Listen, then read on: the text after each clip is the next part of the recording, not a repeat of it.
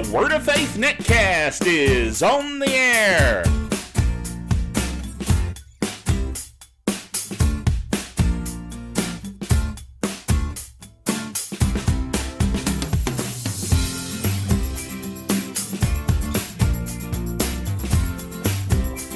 Well, praise God, this is Dr. Bill Bailey, and this is the Word of Faith Netcast. I'm glad you could join us this week.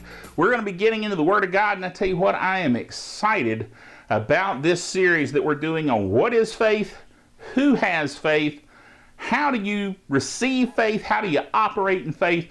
We're talking about everything that has to do with the operation of faith. And in the process, we're also answering some questions from you folks out there that watch the Netcast. And oh, by the way, let me tell you something really, really important. A lot of you, and I thank you for this, a lot of you subscribe to this Netcast via what's called an RSS feed, really simple syndication, RSS. This may be too technical for you and you may not know anything about the term, but you probably do know that you can subscribe through iTunes. You can subscribe through the Miro player, the Miro community, which is at getmiro.com, and I'll put that up here. You can subscribe through Blueberry, BLUBRRY.com.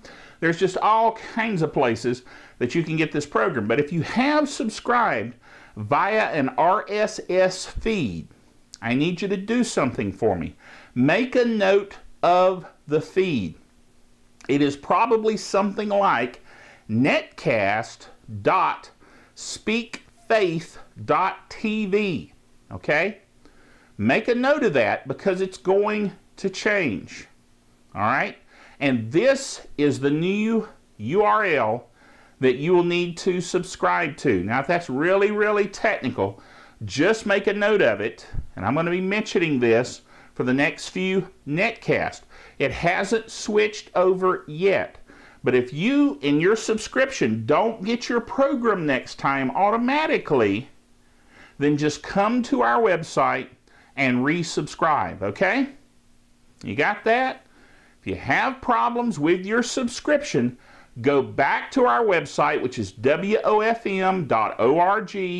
Go back to that website and sign up for our Netcast, our video Netcast again, and you'll get it. Okay, now the advantage to this is we're going to change our website. We're going to change things up and put all of our video out on the website, specifically the wofm.org website. Right now it's at speakfaith.tv, and that's fine. It'll remain there, still be there, but we're going to change it up on our regular WFM website. So stay tuned. I'm going to repeat that string again here that you need to subscribe to, and I encourage you to do that. And as usual, you can always subscribe through iTunes. That'll remain the same. It'll change in the background, but it'll work out okay. Miro, all of those locations will still be the same. All right? Okay. Now, I do want to mention another little housekeeping thing here. Again, remind you about WOFR.org. Okay, I'll put that up here. WFR.org, where you can hear the best, the greatest Word of Faith teachers and preachers and ministers and music on WOFR. Don't you want to hear great music like David Ingalls and Kenneth Copeland and Stan Pody and all kinds of folks that are singing the Word of Faith message? Amen. That's available on WFR.org, as is great teaching. As a matter of fact, our radio program is on Monday through Friday Eastern Time. Okay, this is Eastern Time at 11:30, right after Kenneth Copeland. He comes on at 11 o'clock. We come on at 11:30, Monday through Friday on WFR.org. And then, of course, we also have our Sunday program, which is actually the audio of this video, okay? So you may be hearing this on WFR on a Sunday morning at 9:30 until 10 o'clock. We also follow Brother Copeland there. Praise God. Amen?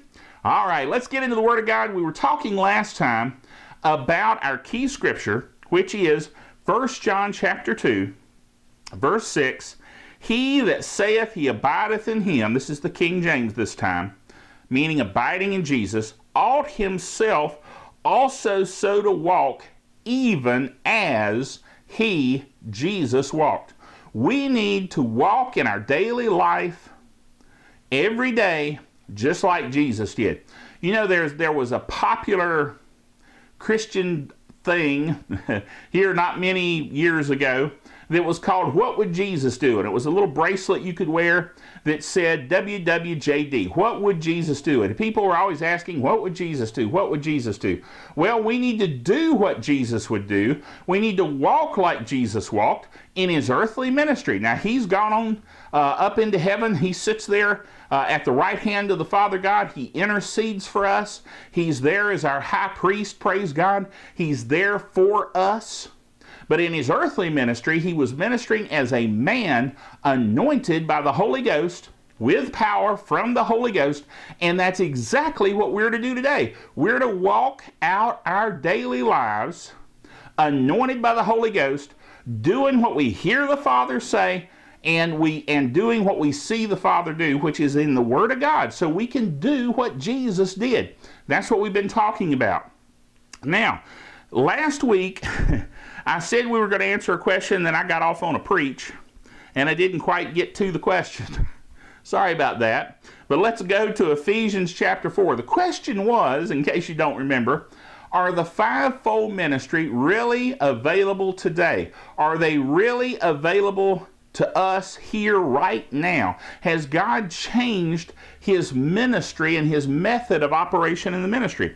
Well, it says in Ephesians chapter 4, and I'm going to actually start in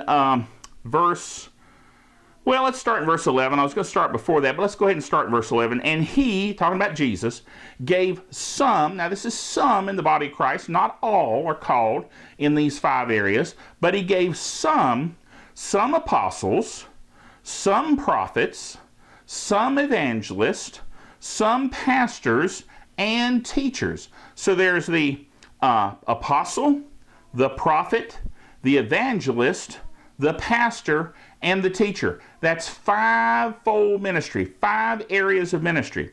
Now, we're very familiar with pastors. We should have a pastor in our local church, praise the Lord, where you receive the ministry of the pastor. We're familiar with teachers. I'm a teacher of the Word of God. I'm teaching the Word right now over this video Netcast. Evangelist, we're familiar with great evangelists, you know, people like T.L. Osborne, people like Billy Graham, great evangelist, the evangelist ministry. Then prophets, we know that there are still prophets. Brother Kenneth E. Hagin was a prophet of faith, and he was a modern day prophet before he went home to be with the Lord. Then apostles. Now, this person that wrote me particularly was concerned about the apostles' ministry. They were concerned that people were calling themselves apostles, and they had business cards that said apostle so-and-so, and they said, can you really have apostles of today? Are there really apostles? See, where people get confused on this is they think about the 12 apostles of Jesus, you know, Peter and the whole rest of them. Those 12 apostles, Brother Kenneth E. Hagin calls the apostles of the Lamb. They had unique positions as apostles. Now, they were called as apostles, yes, but they were unique in that they were eyewitnesses of Jesus' earthly ministry and how he operated in earthly ministry, and were kind of the core group, the very core of his ministry team. And so they hold a special place. You're not going to have more than those 12 first apostles of the Lamb. Amen? You know, now, yes, when Judas went and hung himself, when Judas died, they did replace him with Matthias, okay? But he still had seen the earthly ministry of Jesus. He still had seen the operation of Jesus in his earthly ministry and was part of a core group. He just wasn't the inner core of those 12 apostles of the Lamb. But anyway, the point is, that's how they were unique, okay? That's the 12 apostles most people think about. But the word apostle simply means one who is sent, okay? One who is sent. Matter of fact, one way we might use the word apostle today is as a missionary. Now, not every missionary is an apostle. Don't get me wrong, okay? But there are people who are called as apostles, modern day apostles, not the 12 apostles of the Lamb, but just regular apostles, have this ministry gift, that are called and go away from their home base and set up churches and establish churches and are missionaries to a given area. And what's unique about the apostles' ministry is because they pioneer works, they may operate as a pastor. They may operate as a teacher. They most likely will operate as an evangelist as they preach to people in that local area to establish a church. And they may operate in a prophetic ministry as they establish that local church. However, they're really called as an apostle. So it would be beneficial to just give a quick rundown of the callings of these fivefold ministry. The apostle, as we said, is a sent one. He goes to places to establish churches and works. As I said, today, modern time, we would think of them as a missionary. However, they do much more than that, okay? Then there are those who are called as prophets. Now, these are forth-tellers. These are ones who speak God's mind on a given topic. Now, it doesn't always mean they're telling the future. That's the term prophet that comes from really the Eastern mysticism and occult world. No, a prophet is one who speaks forth the mind of God. He may speak with a word of wisdom, which might be the future. He may speak with a word of knowledge, where he might understand something that's going on, that he would have no normal knowledge or access to. But he's a prophet, he's a spokesman, he's a forth-teller for the Lord. Then the evangelist, of course, we know, preaches the gospel of our Lord Jesus Christ and gets folks born again. But more than that, if you look at the New Testament evangelist, you'll find that the New Testament evangelist also operated in gifts of healings and miracles. You look at Philip's ministry. Philip is the person in the book of Acts that we are specifically told operated in the ministry gift of a prophet. He is called Philip the prophet. And Philip the evangelist. I was thinking about the prophet's ministry earlier. No, Philip the evangelist. All right. And as an evangelist, he preached the word of God, and he had miracles and signs and wonders and healing and cast out devils in his ministry as he preached there. All right. So that is our New Testament indicator of what an evangelist ministry is. Now you may say, well, yeah, but Billy Graham, he didn't, have signs, wonders, miracles. Well, actually, there were certain things, healings and so forth, that did take place in his crusades. Now, that wasn't his primary method of ministry. I'm not taking anything away from his evangelism and preaching the Word of God. Praise God. Millions, literally, of people have been born again through his ministry. Praise God for that. But he was trained as a Baptist minister. And, of course, he's not going to be, doing signs, wonders, and miracles because he didn't believe that they were available for today, okay? That's just talking about Billy Graham specifically. But now T.L. Osborne, he's an evangelist. He preached the Word of God to millions and millions of people, and there were many signs and wonders and people healed and the dead raised and all kinds of exciting things happened in his ministry that again gave credence to the fact that he was and is an evangelist, okay? So that's the evangelist ministry. Then the pastor, we're much more familiar with the pastor's ministry. A pastor is one who is the head of the local church. He's the captain who steers the ship. I like that phrase or that term that's used about being the pilot of a ship. That's actually used in 1 Corinthians chapter 12, verse 28. The phrase in Greek there is talking about being captain of a ship. He's the one that's in charge. He's the one that has the vision. He's the one that leads and directs that local church. Amen. Now, a pastor might also be a teacher. There are also teachers who aren't pastors, okay? I know a lot of people these days are saying that this term or phrase here where it says pastor and teacher are inextricably linked together. You must be a pastor and a teacher, or you must be, if you're a teacher, you have to be a pastor. No, no, no, no, no. This is just the list of the 5. He lists them as apostle, some prophets, some evangelists, some pastors, and teachers, and he adds that in. But it doesn't mean that teachers have to be pastors. That's just the way the English translation here is constructed. All right? No, a teacher is simply a teacher of the Word of God. One who teaches the Word, just like we do here on the Netcast. God told me to proclaim the Word of faith, be a showcase of ministries, train people to fulfill the Word of God, and that's what we do here on the Word of Faith Netcast. And so I'm teaching you from the Word of God, using my notebook computer here that has the Word on it, from the Word of God, teaching you. And that is the teacher's ministry. It is just as anointed a ministry. It's just as powerful a ministry as these other 4 areas. And yet, sometimes folks kind of forget about it. They think of it as just Sunday school teachers. Well, not every Sunday school teacher is called as a teacher. Called and anointed with a specific ministry gift of the teacher. Now, I love being a teacher. I love teaching the Word of God. It's my heart's desire to do that. Now, I pastored for a time in 2 different churches, and I was an associate pastor in another church. And all of that time, I knew down in my heart something wasn't right with me trying to stand in that pastor's ministry. Why? The anointing was not there to do it. Now, I did just say, Lord, if you need somebody to pastor, I'll do it. I had people clamoring, wanting me to pastor a local church and help them in that local church. And so that's how I got into it, my desire to help, but I wasn't anointed to do the job. And if you're not anointed to do the job, you're going to have a hard time. And I had a hard time. But I tell you what, teaching the Word of God, I've never had a hard time with that. I've always enjoyed it. I've always loved it. And I've always had great success with the anointing teaching the Word of God. I'm not by nature a public speaker type person. You know what I'm saying?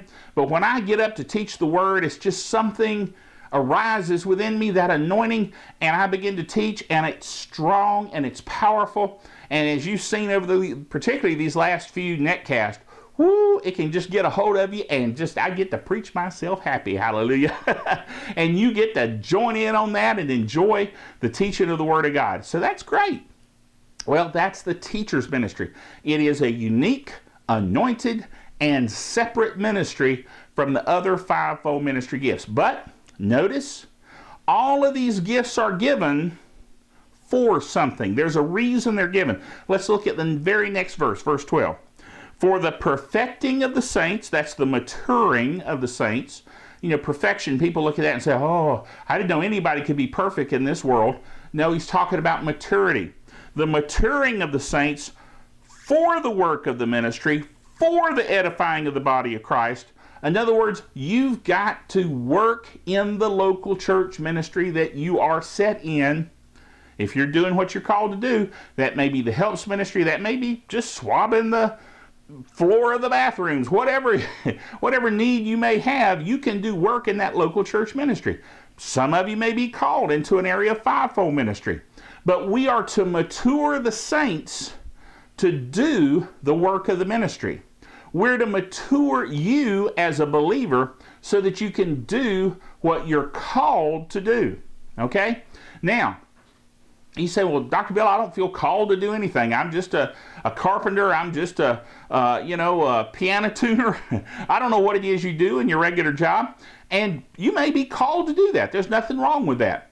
But I dare say, if you're part of a local church, you can lend your hand. You can put your hand to something.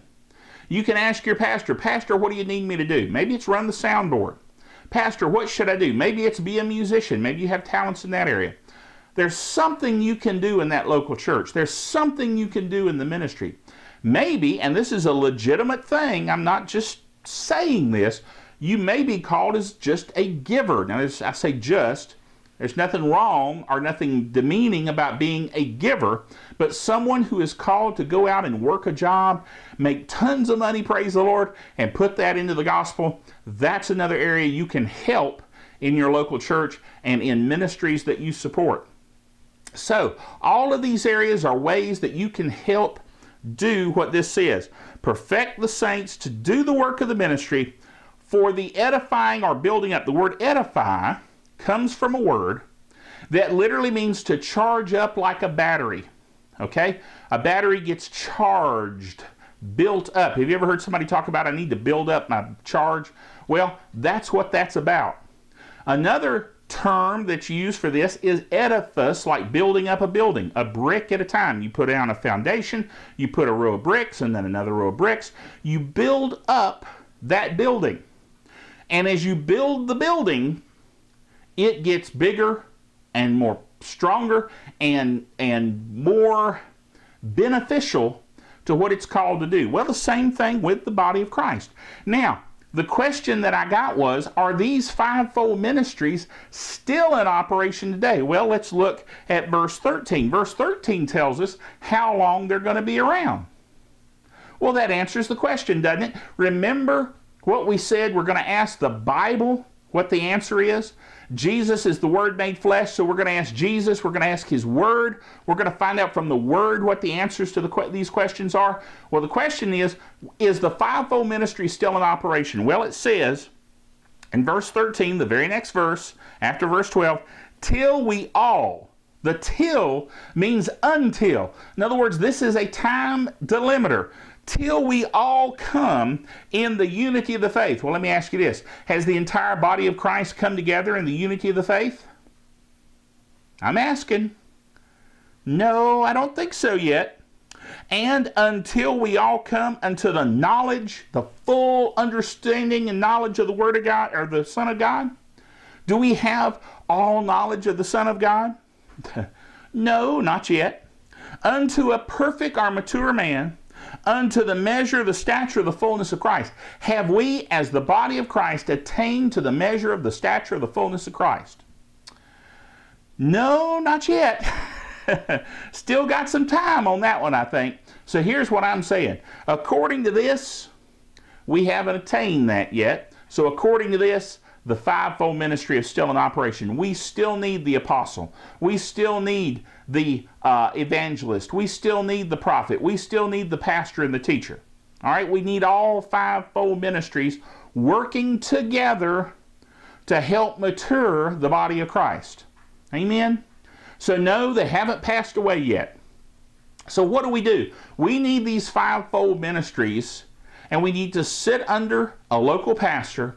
We need to hear the Word of God. Faith cometh by hearing, hearing by the Word of God, Romans 10:17.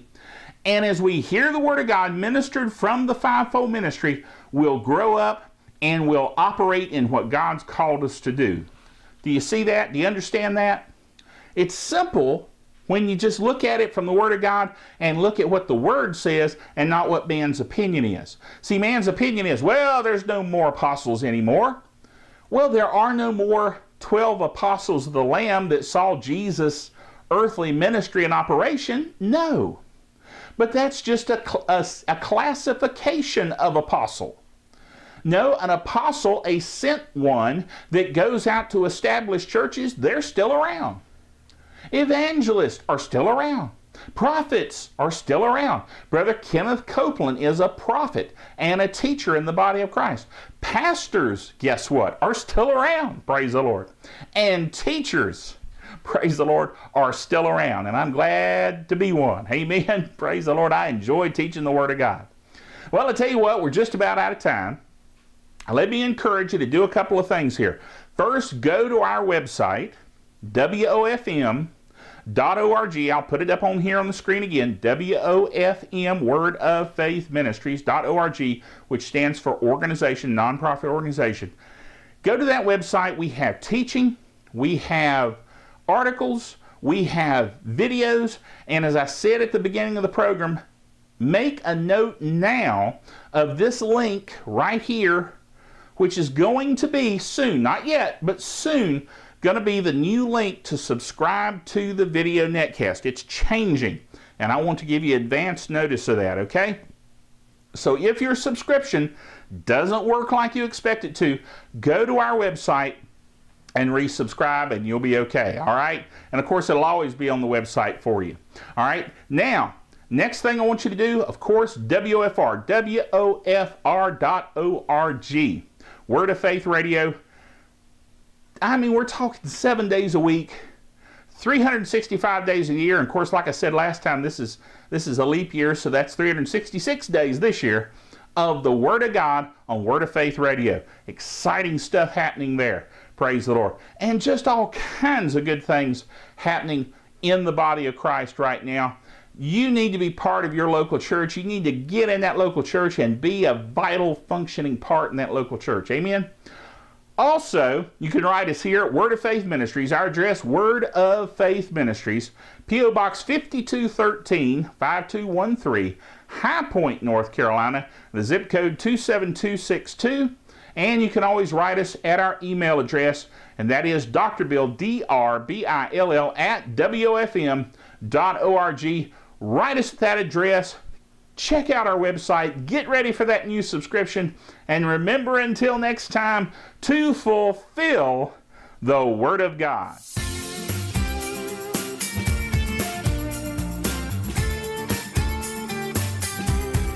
The Word of Faith Netcast is brought to you by Word of Faith Ministries and our partners around the world.